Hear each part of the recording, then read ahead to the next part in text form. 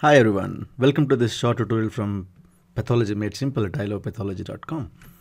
The topic which I am covering today is about leukocyte alkaline phosphatase score, that's lab score. Now what is this leukocyte alkaline phosphatase score? This score is often used in patients with an elevated WBC count to differentiate a reactive process from a chronic myelogenous leukemia, where the scores will be low in CML, that is chronic myelogenous leukemia, and high or normal in reactive process. Now in the next 5 to 10 minutes we will just understand as to what exactly leukocyte alkaline phosphatase score is and how is it different in these two entities. So the leukocyte alkaline phosphatase, let's split this. The alkaline phosphatase in the leukocyte is basically an enzyme which removes phosphate group in the molecule, and that help in digestion of phagocytosed material in the neutrophils. So basically this helps in the defense mechanism of these leukocytes, right? So, and one important thing we need to understand here is that this alkaline phosphatase is present in mature neutrophils or mature leukocytes. Okay, they are not present in immature cells, so they are, and the activity is extremely high in these mature leukocytes or mature neutrophils. Now we all know what leukocytosis is, right? So anything more than 11,000 cells per cubic mm is called leukocytosis. It's basically an increase in leukocyte count. And all these leukocytes which are increased are mature leukocytes. Now let us understand this chronic myelogenous or chronic myeloid leukemia. We all know that this is a hematopoietic malignancy with abnormally high leukocyte count. Now, frequently more than 1 lakh cells per microliter. Usually it will be around more than 25,000 per microliter. But what is important to note that in chronic myelogenous leukemia, though the leukocyte count is high, these leukocytes are abnormal leukocytes. Basically, they are immature, leukocytes. Now let us understand another entity called leukemioid reaction. So this is a leukocyte count, a condition where there is leukocyte count greater than 50,000 cells per microliter. So it mimics leukemia, and that's why it's called leukemioid reaction. So this is a reactive process. It's not a leukemia. It's a reactive process, but yet it mimics leukemia.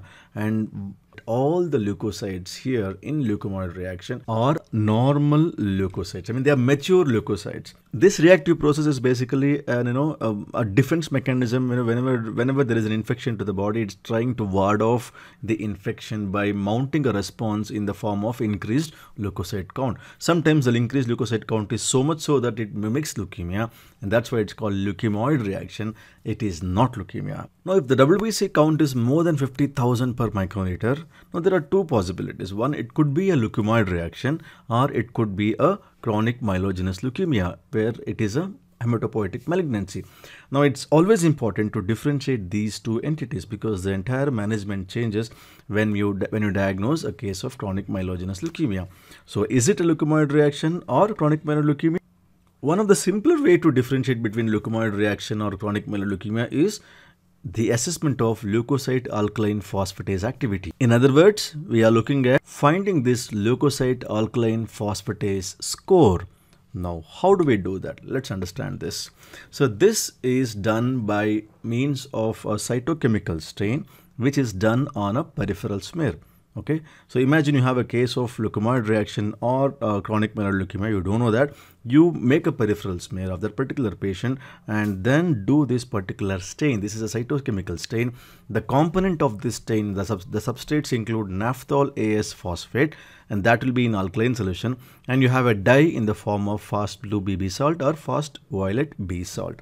So the principle behind this particular stain is the naphthol AS phosphate in the alkaline medium. What happens, if the leukocytes contain the alkaline phosphatase, if it contains alkaline phosphatase, this phosphate is cleaved and then the naphthol is released. So basically this naphthol AS phosphate will be hydrolyzed, releasing this naphthol, and this naphthol binds with the dye to form an insoluble precipitate.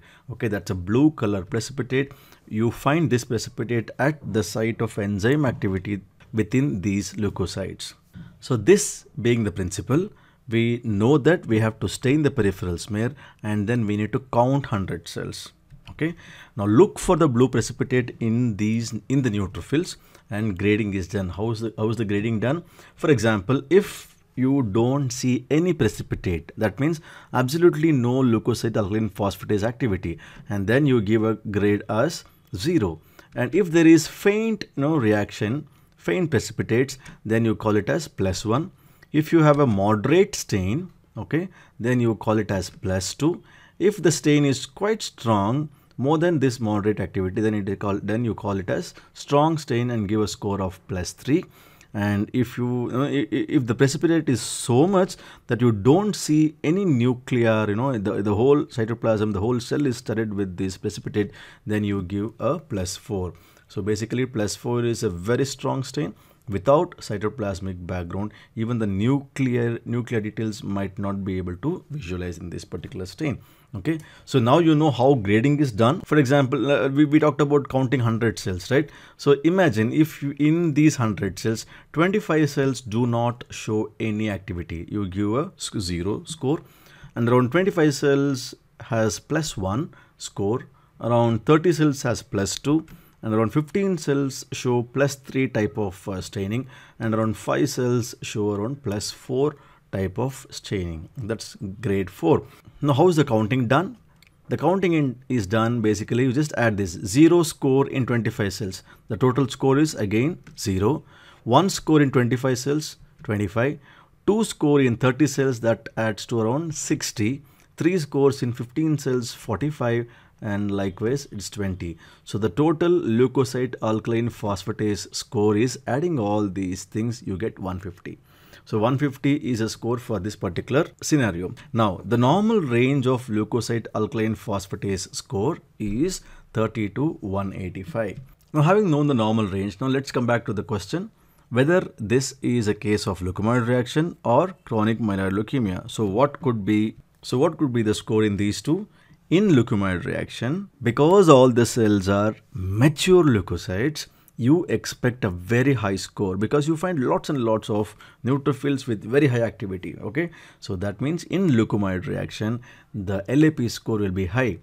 In chronic myeloid leukemia, we are dealing with increased leukocyte count, which are abnormal leukocytes, which are immature leukocytes. So you expect alkaline phosphatase activity in these cells to be extremely low, right? So that is the reason count or the score per 100 cell will again be low. So chronic myeloid leukemia, the LAP score will be extremely low as compared to that of leukemia reaction, which will be high. So high score is not characteristic of only leukemia reaction. It can be seen in pregnancies, in polycythemia vera, in cases of multiple myeloma, in aplastic anemia, and in obstructive jaundice. Similarly, chronic myeloid leukemia is not the only entity which shows low LAP score. LAP score can be low in paroxysmal nocturnal hemoglobinuria. It can be low in sickle cell anemia and cases of hypophosphatemia. So that's all about LAP score.